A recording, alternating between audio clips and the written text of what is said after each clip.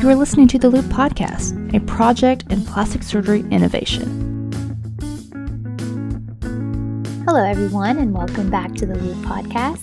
I am Dr. Sanam Zahedi, and today's episode is a resident in-service review of the ear. This is a supplementary episode and not a comprehensive review. This is a breakdown of key points from previous examinations that may help if you're studying for boards or in-service. I have here with me today Dr. Morgan Martin, our co-founder, and her sexy voice. Sanam, you know I have laryngitis. Be nice to me. Okay, well then let's talk about anatomy first in our discussion, anatomy and embryology. The ear is formed from 6 helixes that come from the first and second brachial arch. The first brachial arch gives off the anterior helixes number 1, 2, and 3. That gives rise to the tragus, root of the helix, and superior helix. The second brachial arch gives off the posterior helixes, numbers 4, 5, and 6. That give rise to the antitragus, the antihelix, and the lobule. Now moving on to anatomy. Morgan, can you tell us about the blood supply to the ear? Sure. First, the dominant blood supply to the ear is the posterior auricular artery, and this supplies the anterior and posterior surface of the ear.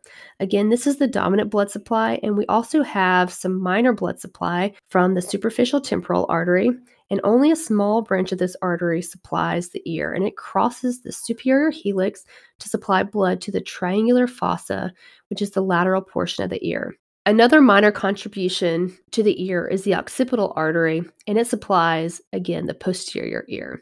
So it is very important to mention the posterior auricular artery plus the superficial temporal artery are both branches of the external carotid artery. Now, Sanam, what is the innervation of the ear? Well, there's 4 nerves to think about in this region. The first one is the greater auricular nerve. It supplies the lower lateral and inferior surface of the ear. Moving on up, it's the auriculotemporal nerve. It supplies sensation to the anterior and cranial surface of the ear, the crus of the helix, and the tragus. The next one is the lesser occipital nerve, and it's sensation to the superior cranial surface of the ear. And lastly, there's Arnold's nerve. It's an auricular branch of the vagus nerve. That provides sensation to the concha and the area surrounding the external auditory canal. So if a patient gets a ring block around their ear, which as the name implies, the patient is getting local anesthetic circumferentially around the ear, this isn't going to anesthetize that Arnold's nerve unless you go inside of the conchal board to get to it. Now, Morgan, can you tell us about ear measurements? Yes, the normal adult ear is about 5.5 to 6 centimeters in length and 3 to 4 centimeters in height. You'll commonly hear the head to rim measurement with regards to the ear, and that refers to the distance between the posterior auricular skin and the helical rim. Normal ranges for the head to rim measurement are at the helix, 10 to 12 millimeters, at the middle of the ear, 16 to 18 millimeters, and at the lobule, 20 to 22 millimeters. Great. So since you brought up the measurements, let's talk a little bit about congenital ear anomalies and prominent ear before we dive into the discussion about ear reconstruction. And let's start off the conversation with cryptotia or pocket ear. It's common among Asians. With this anomaly, the upper part of the ear is adherent to the scalp. So the cartilage is there, but the superior helical rim and scapha is buried under the skin in a pocket, where the name comes from, basically pocket ear. So because the ear cartilage is there and it's just buried, when you place the ear under traction, the upper pole cartilage all of a sudden becomes visible. This deformity is caused by an anomaly of the intrinsic oblique and transverse auricular muscles, and they love to test this part. Surgical treatment requires release from the pocket and resurfacing of that posterior retroauricular defect. Next is stall ear. The most prominent feature in stall ear is an abnormal third crus of the antihelix. There's also flattening of the helix and posterior-superior projection of the helical rim. Treatment includes wedge excision, and they usually have enough local cartilage to use a graft to create a normal ear. So, Sanam, I always remember this because it looks like the Spock ear or the elf ear. So you will commonly hear people refer to the stall ear like the elf ear. Oh, that's good. I hadn't heard that one. Moving on to microtia. It's an ear deformity that has a range of abnormalities from a hypoplastic ear to a completely absent ear. or to just a small ear with normal morphology. So because of this, there's 4 grades. In grade 1, you have a mostly normal ear. It's just smaller compared to the other side. In grade 2, you have some recognizable anatomy. In grade 3, you have a small rudiment of soft tissue and no ear canal. That's really important. So what distinguishes grade 2 and grade 3 is that there's no ear canal in grade 3. And in grade 4, there's absolutely no external ear and no ear canal. It's most commonly unilateral, seen in males, and it affects the right ear. It can be associated with syndromes like Goldenhaar and Tessier number 7. Most of the non-syndromic microtias will have formed inner ears with some hearing. It's important to note bilateral microtia patients with conductive hearing loss are often candidates for bone-anchored hearing aids.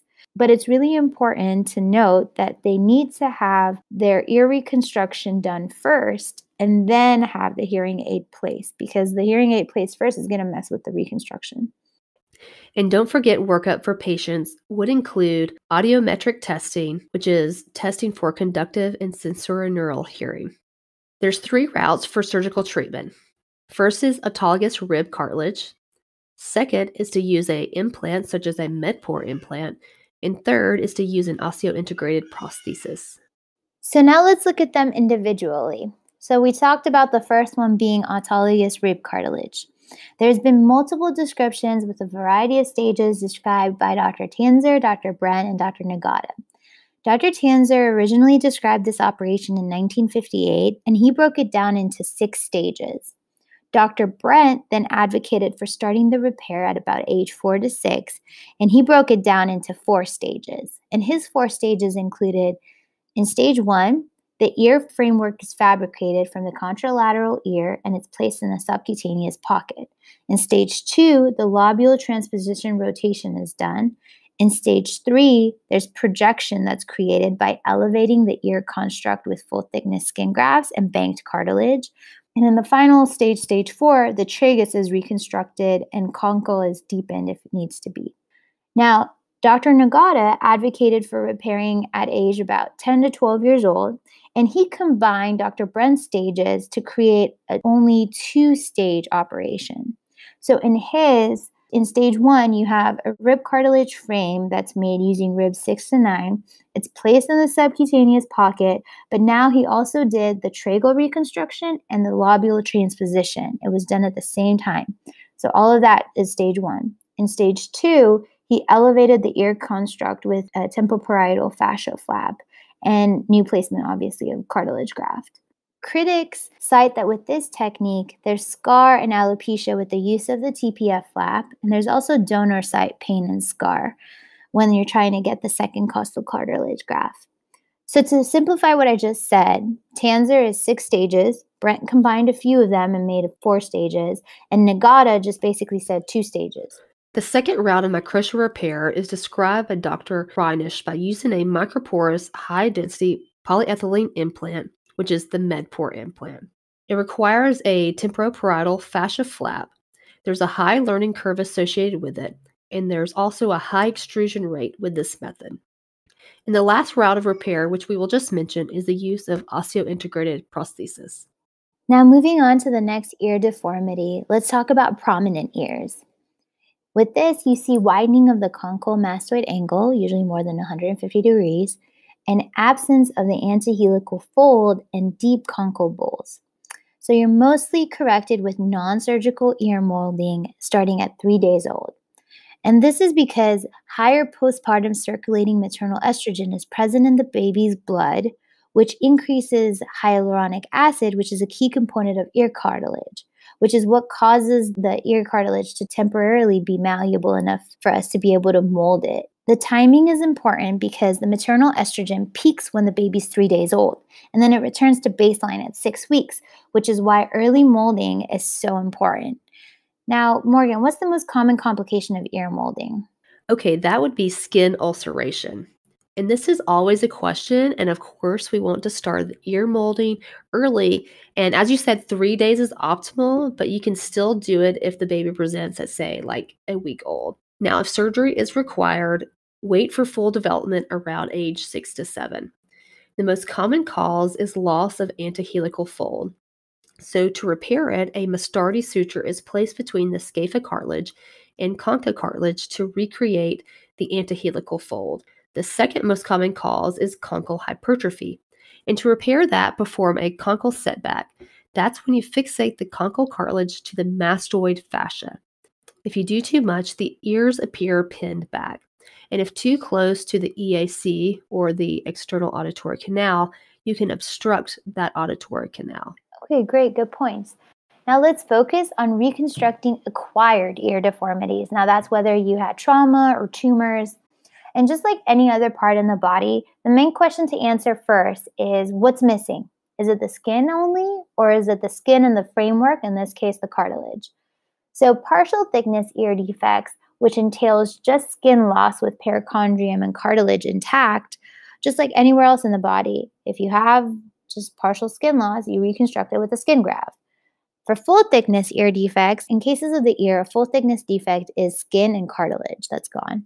The management depends on the location of the ear and the size of the defect, and we'll break this down a little bit more.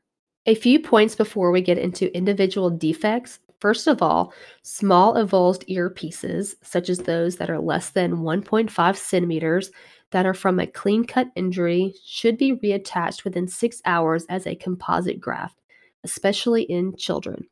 Second, for total ear replants, it's been shown that ears have good outcomes even if at the time of microanastomosis you can't find a vein to anastomose. So you just go ahead and replant the ear with just the artery and use leech therapy post-op. So that's crazy to me to think that you can replant an ear and not find a vein and it still works, but it does. Just use the leech. Oh, you know that's my favorite thing to use. Oh, yeah. So next, burn wounds to the ear should be treated with sulfamylon, which is mefenide acetate. So this is a cream application, and then you use a non-compressive dressing. So this is actually really hard for me to remember. So if you remember from a previous episode, mefenide acetate, remember MA metabolic acidosis. So that's a testable question. And you use sulfamylon because the ear is cartilage. And like I said, these are so hard for me to remember. So something that I like to think of, now you have to use your imagination because this is a bit of a stretch, but sulfamylon, my ear, on. So I think of my ear with sulfamylon to remember that is used on the ear. All right, so next, ear hematoma. It's important to treat immediately with hematoma evacuation and a compressive bolster dressing to prevent cauliflower ear. And this forms from subperichondrial hematoma surrounding devascularized cartilage, and that results in fibrosis. Great, thanks, Morgan. Those are actually all great points. Going back to what I was mentioning about the acquired ear defects, we talked about how the type of treatment for a full thickness defect depends on the size of the lesion and the location. So let's break that down a little bit more. So for conchal bowl or scapha defects, if the skin is just missing, you can either let it heal by secondary intention, or you can do a full thickness skin graft if the perichondrium is intact. For full thickness defect, meaning that there's no cartilage present, then you can use a posterior auricular pedicle flap, otherwise known as a flip-flop or revolving door flap. And I really encourage you guys to look at the YouTube video for this flap because it makes sense. What you're doing is you're taking the posterior auricular scalp skin and you're bringing it out from behind the ear inside into the conchal bowl, bringing it out into the defect to recreate that bowl. Now let's break down the ear into thirds. Anytime you're going to talk about ear recon, that's going to be the first thing that you think of. Superior third, middle third, or inferior third. Where's the defect? So for superior third, if the defect is less than 1.5 centimeters, you can just perform a wedge resection and do primary closure. You're probably thinking, if you already have a defect, what are you talking about when you are talking about a wedge resection? It's already, there's a defect there. But basically, in order to bring the two edges of the helix together, you want to create a little pie. Think of the pie and the crust is where the actual helix would end up, because that'll make the ear nicely close apart next to each other. So that's what they're talking about when they say take out a wedge. For defects 1.5 to 2 centimeters, you can perform a chondrocutaneous helical advancement flap, or another name for that is the Anita Buck technique. Whereas the name implies, you make cuts along the helix to allow advancement of both cranial and caudal helical chondrocutaneous flaps. And then for defects more than 2.5 centimeters, you should consider a posterior auricular or pre-auricular interpolated tube flap. So moving on to the middle third ear defects. So this is the same as the superior third, but I will reiterate. So less than 1.5 centimeters, again, wedge resection plus primary closure. Then 1.5 to 2.5 centimeter defects, you can do a chondrocutaneous advancement flap, and greater than 2.5 centimeters, the posterior auricular flap. And I actually did a middle ear defect closure last week using the Anita Bush technique, and it was so much fun. And it's one of those things that just technically is really fun to do. And without the knowledge of how to do the chondrocutaneous advancement, this defect would seem really challenging, but it's actually pretty straightforward. And this is one of the reasons why I love plastics. So shout out to Dr. Chang for a really fun educational case. Moving on to the lower 1/3 defects or lobular defects, they're usually easier to reconstruct because of pliability and laxity. So up to 50% of the earlobe may be removed by wedge resection with only minimal deformity. Now, if you have to do a total earlobe reconstruction, then it's important to use composite graft for structure, even though, as we all know, the earlobes that you're born with don't have cartilage in it.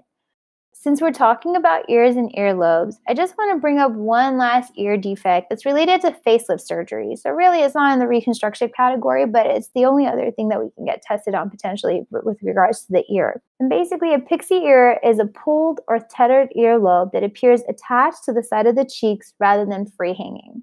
So it can develop after facelift surgery when the surgeon removes too much skin. So the skin then is struggling to cover the face. Instead of there being a nice space between the earlobe and the actual cheek, the facelift skin actually pulls tension on the earlobe and it causes it to have that tethered look. Yeah, that's not a good look, is it? No.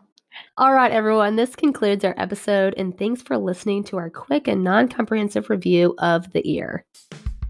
If you like our podcast, please spread the word, tell a friend, like us on Facebook, watch us on YouTube, and follow us on Instagram at The Loop Podcast. Also, if you're on the Clubhouse app, join us every Sunday at 12 p.m. Eastern Time, 9 a.m. Pacific for our brunch talks to Get in the Loop.